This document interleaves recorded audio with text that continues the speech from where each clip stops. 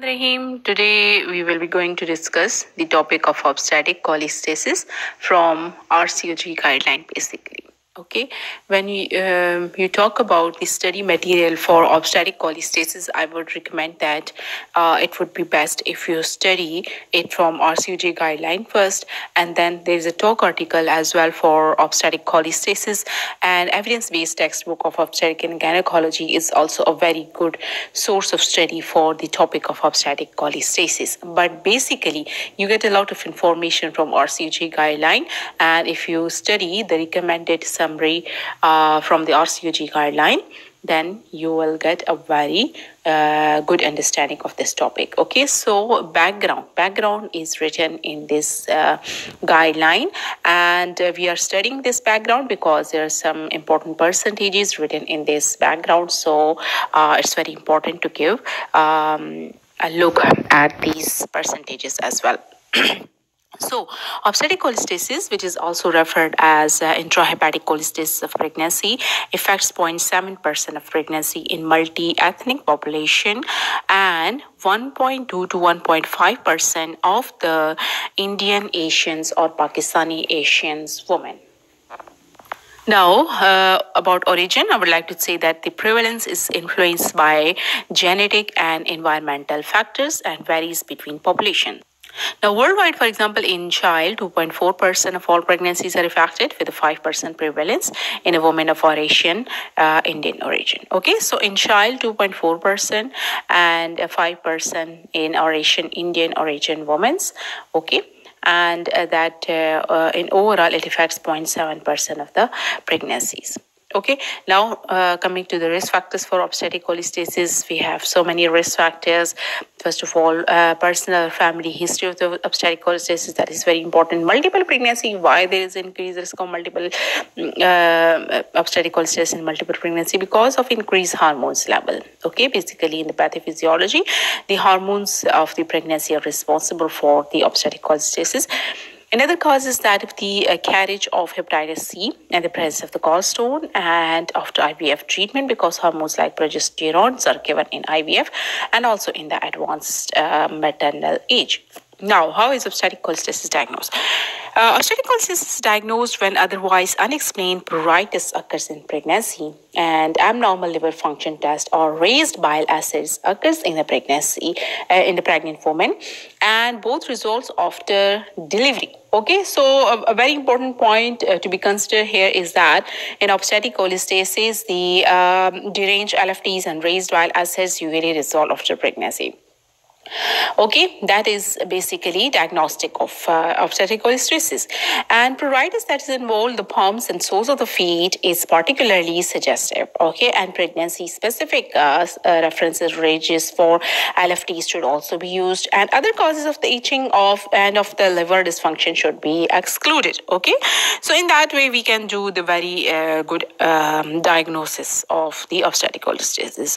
Now, another important thing is that women with persistent pruritus and normal biochemistry should have LFT repeated after every 1 to 2 weeks. Okay, and even after delivery we check it. Postnatal resolution of the pruritus and abnormal LFTs should be confirmed. Okay, because if they resolve, then it means that it was obstetric cholestasis. But if they don't resolve, then we have to think about the other causes of raised LFT as well. Now, how should obstetric cholestasis be monitored? That is also a very important thing. Once obstetric cholestasis is diagnosed, it is reasonable to measure LFT weekly until delivery, and postnatal LFT should be deferred for at least 10 days. Okay, why is it important? Because in the initial days, the effect of pregnancy is there, so we have to wait for the 10 days after delivery. Now, what is the risk of stillbirth for pregnancies complicated by obstetric cholestasis? It's written in the guideline that in the hospital setting, the current additional risk for the stillbirth in obstetric cholestasis above that of the general population has not been determined, but is likely to be small. Okay, and what additional risks are associated associated with pregnancy is complicated by obstetric cholestasis. It's written that obstetrician should be aware and should also advise women that the incidence of the premature birth, especially iatrogenic, is increased. Okay, so about the additional risk apart from stillbirth, which we explained in the previous slide, there is additional risk of premature birth, both iatrogenic as well as pathological. Okay.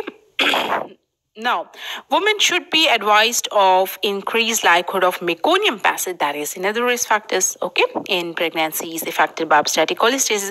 And women with obstetric cholestasis should be booked in under consultant-led team-based care and give birth in hospital units, okay. So we should label these patients as high risk, and all the high risk patients should be booked under consultant care. Now, can fetal death be predicted and prevented? Okay, about this, it's written that poor outcome cannot currently be predicted by biochemical results, and the delivery decision should not be based on the results alone.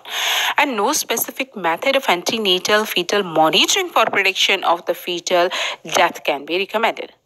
Now, ultrasound and cardiotocograph are not reliable methods of preventing fetal deaths in obstetric cholestasis.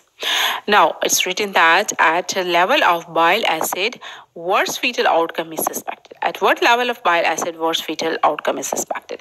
About this, it's written that for every 1 micromole per liter increase in bile acid level, the risk to the fetus increases up to 1 to 2%. And for every 10 micromole per liter increase in bile acid level, the risk of meconium increases to 20%. Now, risk is low when the bile acid level is less than 40 micromole per liter. Now, should women with obstetric cholestasis be offered elective early birth? Now, about this, it's written that a discussion should take place with a woman regarding induction of the labor after 37 plus weeks of gestation. And delivery is indicated at 38 weeks of gestation. Okay. So if a woman comes at 37 weeks of gestation, we should discuss the option of induction of labor. And if she comes at 38 weeks, then delivery is indicated. Okay. Now, women should be informed of increased risk of the perinatal morbidity from the early intervention after 37 plus weeks of gestation. Women should be informed that in case of intervention after 37 weeks of gestation may be stronger in those with a more severe biochemical abnormalities like transaminases and bile acids. And women should be informed of increased risk of the maternal morbidity from intervention at 37 plus weeks of gestation. And women should be informed of increased inability to predict stillbirth if the pregnancy continues. Okay, so all these things should be discussed with the woman. Okay. Now, what treatment, if any, should be used to treat obstetric cholestasis, and what benefits can be expected? Okay. So, the treatments include topical emollients and systemic treatments. Okay. Topical emollients are safe, but their efficacy is unknown. Systemic treatments are aimed at relieving pruritus, including cholestyramine, a poorly tolerated bile acid chelating agents, which may improve pruritus in some women, but may also exacerbate vitamin K deficiencies, which has been associated with fetal intracranial hemorrhage. Cholestyramine has not been subjected to randomized trial and is not in clinical use.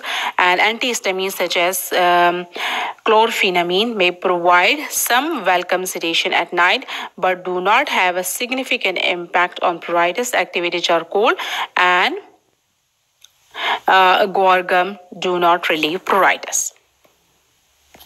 Now, as adenosyl methionine, there is insufficient evidence to demonstrate whether as adenosyl methionine is effective for control of maternal symptoms or for improving fetal outcomes and is not recommended. Now, ursodeoxycholic acid improve pruritus and liver functions in women with obstetric cholestasis. Women should be informed of the lack of robust data concerning protection against stillbirth and safety to the fetus or neonate. Now, what is the maximum dose of ursodeoxycholic acid? Answer is that of 2 gram per day. That is references stock article. Now, dexamethasone. Dexamethasone should not be first-line therapy for the treatment of obstetric cholestasis, nor should it be used outside the randomized controlled trial without thorough consultation with a woman. Now, what is the role of vitamin K? A discussion should take place with a woman regarding the use of vitamin K. Women should be advised that where the prothrombin time is prolonged, the use of the water-soluble vitamin K, aminadiol sodium phosphate in the dose of 5 to 10 mg daily is indicated, and women should be advised that when prothrombin time is normal, water-soluble vitamin K, aminadiol sodium phosphate in low doses should be used only after careful counseling about the likely benefit but small theoretical risk. Now, why specifically water-soluble vitamin K is given? That is also a very important question. It's not written clearly in the guideline. But the answer is that it's because liver is already compromised in obstetric cholestasis, so fat-soluble vitamin K will not be absorbed properly. Okay, now what follow-up should be offered to the women who have had pregnancies affected by obstetric cholestasis? Now, women should be offered follow-up with the healthcare professionals with necessary skills and expertise to provide appropriate counseling and to ensure that the LFTs have returned to normal. Now, about follow-up, it's written that provide appropriate counseling and ensure that LFTs have returned to normal. Recurrence rate is 45 to 90%. So remember this point. Now, contraceptive choices, you have to avoid estrogen-containing methods, increase incidence of the obstetric cholestasis in family members, and LFTs at 6 weeks and after delivery, and an appointment 8 weeks is a suggested model. Okay, so thank you so much.